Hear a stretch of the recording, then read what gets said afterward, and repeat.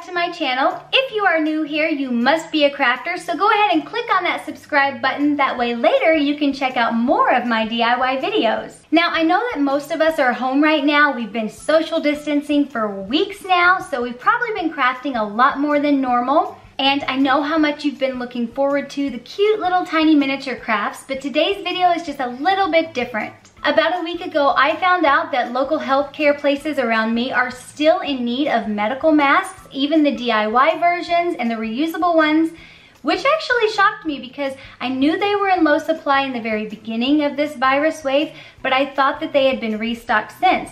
But that's not true. They are still in desperate need, even though we're several weeks in. So the girls and I have put most of our doll crafts aside, and we have been busy cutting and sewing masks just for local healthcare places. So for today's video, I'm showing you how to make a pleated mask with 4 layers, a filter pocket, a nose wire, so you can form it to your face. So let's jump into the DIY and knock it out. For this DIY face mask, you will need 4 pieces of fabric cut 9 inches by 8 inches. It is preferred that one of the pieces be flannel and the rest cotton. If you don't have any flannel, a 4th piece of cotton fabric will work. You will also need 2 pieces of elastic cut 7 inches long. You may notice that this is a lacy elastic. It's not your typical elastic that you would use for face mask. This type of elastic is used in underwear, but it does the job and it's actually nice and soft and comfortable behind the ears. Not only are we in a shortage of face masks, but we're also in a shortage of elastic. And this is optional, but you will need a pipe cleaner 5 to 6 inches long. This is nice to have because, like I said earlier, it will form the mask to your nose. That way it molds to your face. Start by taking 2 pieces of your cotton fabric and place them both wrong sides together. Once they're lined up, fold down the top edge and press it about a 1/4 inch down. Next, take the piece of fabric that you want to be the outside front of your mask and place it wrong side up. Line up your flannel piece, fold the top down about a 1/4 inch and press. Take your pipe cleaner, place it underneath the fold and then pin it into place. Hem across the top line for both pieces.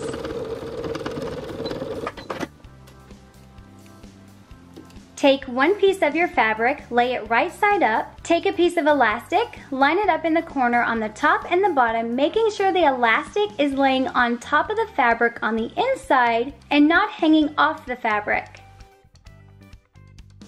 Clip the elastic into place and then cover with your 2nd piece of fabric, making sure it's right side down.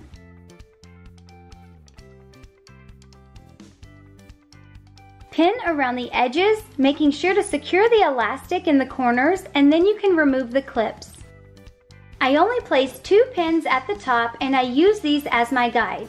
I placed them about 2.5 to 3 inches in from the side, so there should be about 3 inches in between them and this part stays open. This allows you to turn the mask inside out and it stays open because this is your filter pocket.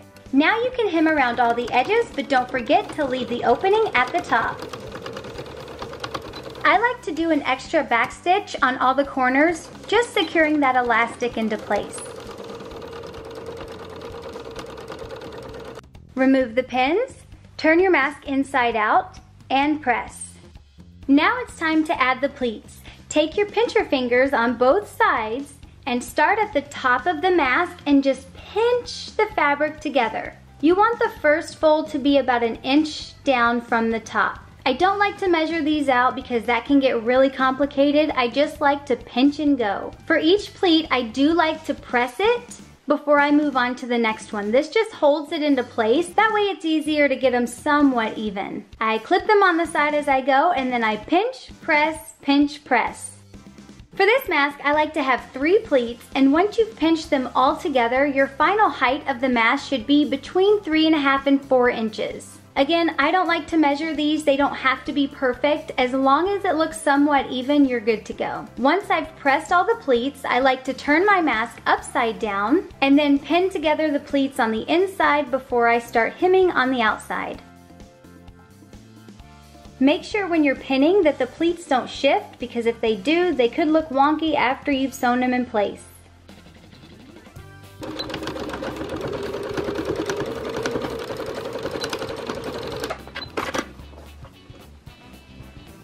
And your mask is complete. Elastic straps, pleated face,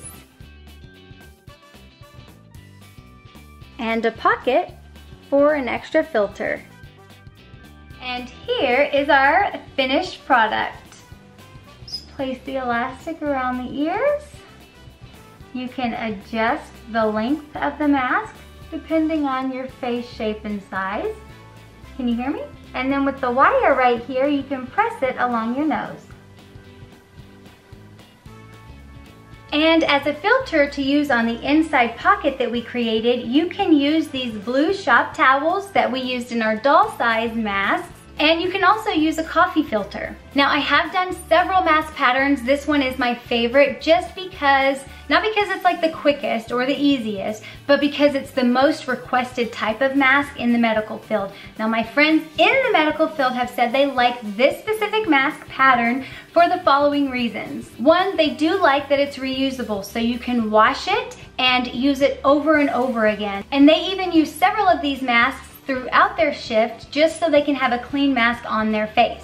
The second reason is this mask actually has the 4 layers of protection, one layer being the flannel piece. The third reason is it does have that filter pocket, so there's an opening where you can put extra filters inside, giving it even more layers of protection. And this gives added security and peace of mind, especially for those workers who are actually face to face with the virus daily. The fourth reason is that nose wire. It's just a bendable piece of like pipe cleaner or any type of wire that you have. Normally with the cloth masks, there is a little bit of gap right here, but with that bendable wire, you can shape it and form it a little bit better to your face to close any gaps.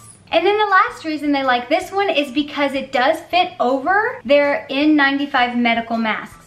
Now some healthcare workers are only getting 1 mask per week, and this is across the nation. That's how low the supply is right now, and that can be really scary, especially for those people who are face to face with the coronavirus daily. So wearing their normal N95 mask, even though they have to wear it all week, isn't as stressful if they get to cover it every day with one of these reusable masks. And if they have several to use throughout their shift, it gives them a peace of mind knowing that they have that extra layer of protection in front. And then they can wash these and reuse them the next shift. Unlike the N95s if they have to use them every day all week. Thanks again for joining me on this DIY. If you're not subscribed yet and you're still here, click the subscription button and the notification bell. Leave a comment down below with what other type of DIY mask you'd like to see. If there are any other patterns or materials, maybe you want a no-sew or a t-shirt mask. And I highly recommend, if you have the resources and the tools and the material and you are at home, use this time to make masks for your local community. If you reach out, you'll be shocked and completely surprised at how many places really do need these masks. Enjoy this pattern and just craft it.